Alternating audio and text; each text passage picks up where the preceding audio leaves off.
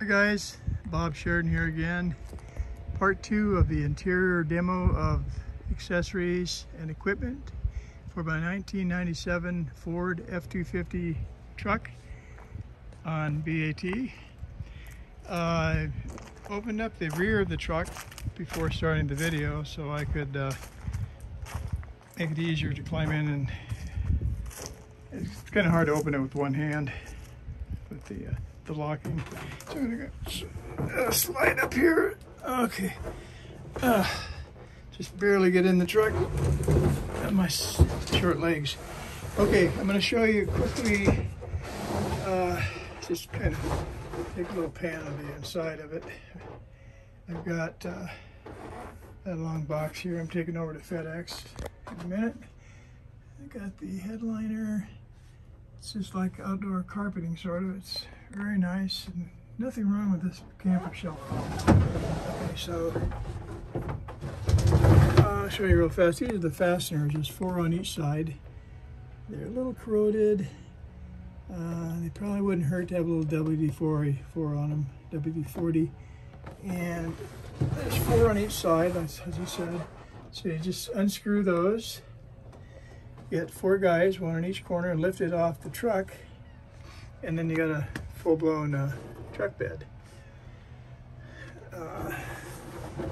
What people are more accustomed to seeing, but that'd be kind of nice to leave the top off during summer and put it back on during winters. That's kind of what I probably do. We have a lot of rain in the summertime here, so Florida's a little bit where we live, the climate's not that cold, so I probably would just leave the camper on the way it is right now. Anyway, I'm going to show you the operation of the window slides. I took the window screens off a couple weeks back, washed the windows, cleaned the slides, greased them, so I could literally open it up with one finger and close it and go again. It's very easy. And okay, yep, very simple. So this very nice little camper shell made by Snug Top. They don't, I think they're in Mexico now. They used to be in Long Beach, California, but you can still get a hold of them if you need parts or something. The screens, as I mentioned elsewhere, I took them off to access the window so I could clean them. And they have a couple little, one has a little hole by the side of a quarter, and the other has a couple little small tears, you know, a couple inches long. They can be rescreened. I can't do it. I'm not, you know, not equipped to do it. But there are places that could, and in fact, where there's a lot of camper shell distributors in almost every big city. And I'm sure they could either replace them or rescreen them or tell you where to go. So I left them off to let the new owner decide if he wants to put them back on the way they are or have them rescreened. So I'm gonna pick this up with my arm and go like that. I'll leave the top up for now. Okay. Just kind of like hit some of the highlights, chrome tipped. And let's see now. I'll try to the truck's locked over there. Okay. Show the key works. There we go. So keys work on both locks. There we go.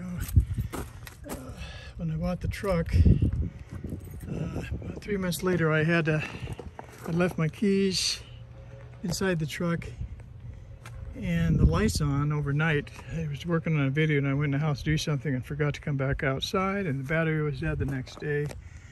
And my other spare key wouldn't open the lock. And of course the battery ran down and the electric fobs, key fobs don't work.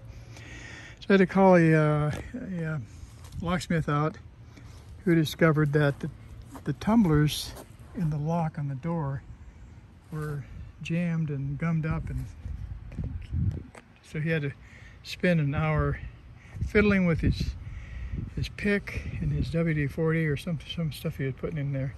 Finally got them all working. So it was worth having that done, I guess. So now the keys work on both doors. So I'm not worried about locking my keys in here anymore. So anyway, okay, so we're back over here. Oh, I know what I was going to show you. Let's see, let's get this door panel here in. Let's see what condition it's in. Got the safety light. It's an excellent condition. No damage in the least. They got the same pockets on the side, and these pockets over here, and this. Open this guy up as well. Open it up. Come over here. I don't know if I got that on film or not. Okay, let's do that one more time. Just make sure I got it on camera. Push in with your thumb. Turn it to the left. Push this open. And you got your vent open. And then closing it. It's just a matter of twisting it into place. There you go. Very easy. Just real quickly go through the condition of it underneath the door. Good condition. And the paint is just fantastic condition. Like, it's just like brand new. I don't know how this paint has stayed so nice over the years. Weather stripping is fine. It's looking good on the other side.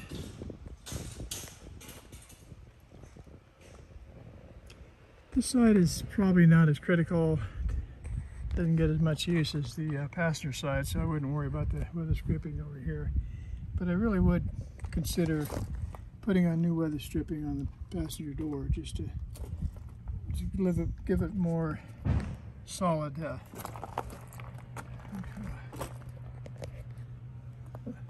So here we go on this guy here showing there's no damage, dirt, smudge, footprints, grease, anything else under the carpeting there. And here's the other side of the dash mat with the vent holes. And here's the glove box and the Ford handbook and service manual in here. And a few other things. Don't think there's a whole lot more I wanted to show over this side. I will go through the passenger seat operation. Has this lumbar, just like the other one, which is nice for long trips. But everything else is pretty manual.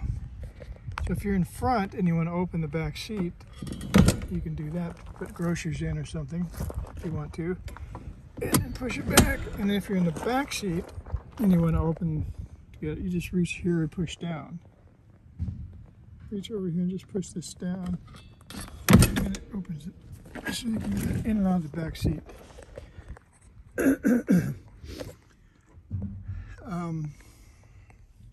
Maybe get a picture of that antenna. I think that's the antenna for the CB radio. And here's another shot of the clean carpeting and the clean parts underneath the seat. It's just really in great shape. There's more carpeting underneath the big mat that goes across. There's no dirt, no stains, no tears. It's just really, really nice condition. And one more thing I'll show you is the center console. There we go, like that. And climb in here. Okay. Not back as far as I want to be. I guess that's another control over here. There we go. I reached around my back to do that. So here's the center seat for the third person in front, their own seat belt. And if you want to pull this down, you've got two cup holders, and you have, let's see, two cup holders. Let's start that over again. Here we go, the seat. And then we pull it down like that. Got the cup holders. And then we have here a little storage, not very big, a little flashlight and some minor things in there. A little junk drawer. We have a quarter holder, dime holder, a nickel holder, which used to be popular in the old days when you need to change. We don't really use change anymore. So that's that. I'm leaving those for the new owner. I got them from the prior seller, so I'll just pass them on to the next guy. Might want to do one quick little pan of the headliner here. Let's see, it goes all the way over here. Here's this guy. It's in really nice condition. There is a spot right up here. You can see it somewhere over here. Oh, there it is. That's the little spot. There was a hole. The hole was already there, and then the seller did mention that before I bought it.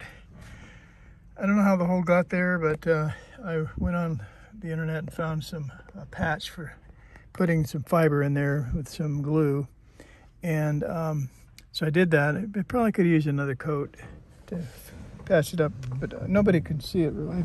You wouldn't even notice it there. Like from way over here, you can't see it. It's barely perceptible. So that is the interior. Let me just, oh, you know what? I think I forgot to mention something on the first video.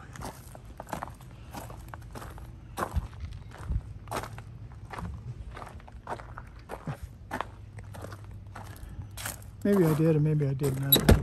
But just in case I forgot it, here's the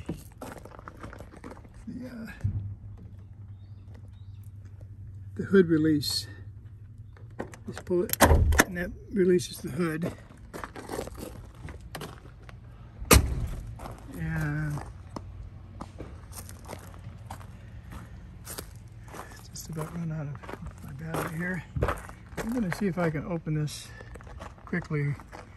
There's a little latch down inside of here I need to grab with my thumb, and I need to push down on the top a little bit. Push at the latch and then lift this up. There we go. It's very simple to do once you do it a few times. And I was just going to quickly show that it took me a while to find this, but this is a jack. If you ever have a flat tire and you don't have AAA or somebody to come out for your road service, this is the jack. And this little wing nut, turn that, and you probably would need some pliers because it looks like it's on there pretty solid. So you might want to carry a little toolkit in the car. In fact, I should have one in here myself. You just twist that, and then the jack comes out. And I think this might be part of it. This underneath the jack is the lug wrench, and then over here on the top of this rail is a thin tube. It goes all the way over here, over here, over here. That is the jack handle. Very long and skinny, but I guess it does the job.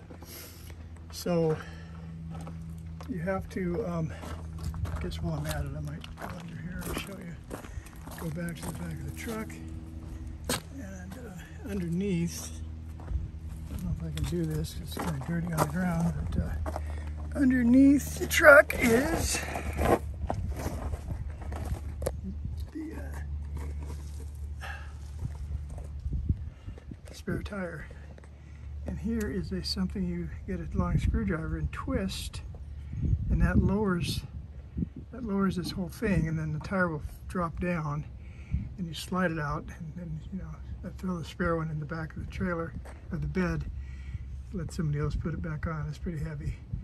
So, but that's where you would come, is to come here with some tool to bend that, twist it around, turn it, and then take the tire out and take the lug nuts off, and there you go. I wouldn't want to have it happen to me, so I'm a believer in AAA roadside service. I had State Farm roadside service, and that was the worst thing I ever had, so I went back to AAA.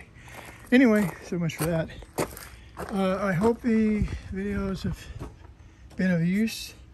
I kind of ramble on, and I'm not a very good speaker, so, but I think it's worthwhile knowing what you're buying, getting what you're paying for.